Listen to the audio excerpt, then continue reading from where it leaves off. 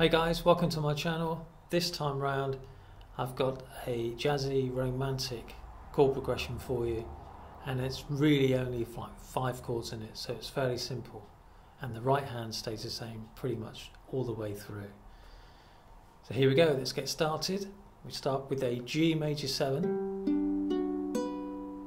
then we go to a C major 7,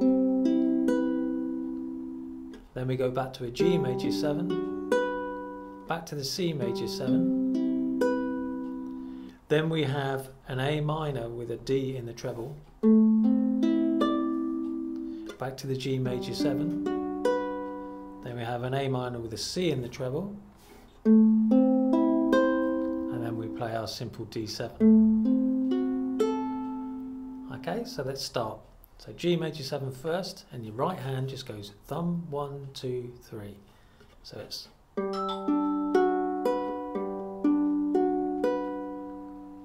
that's the first chord, and then we go to C major 7.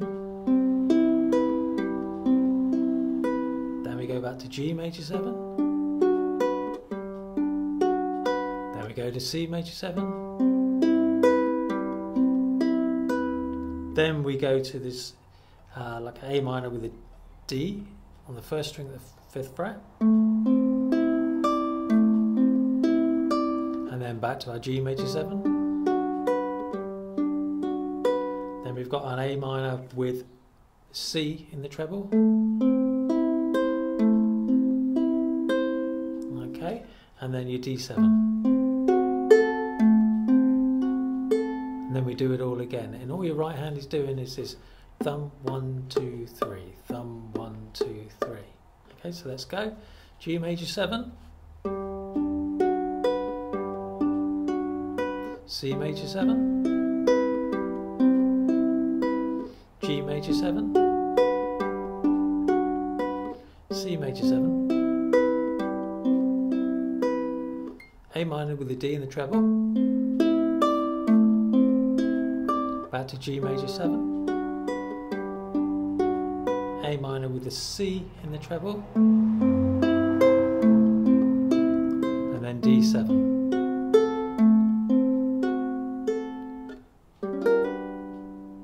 Okay, so that the ending is you end on the G major 7, but to make it sound a bit more jazzy you can slide from the fret below, so be okay, so fret 1 and slide to 2, and your right hand in this instance is doing a roll, but very quick. You're still doing thumb 1, 2, 3 like that, but it's quick. So we go. Okay, and for an added bonus you can actually add this note here, fret 4 on the top strings, as your final chord.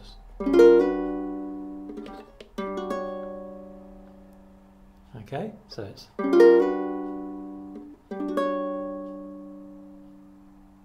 and that's it. Simple chord progression.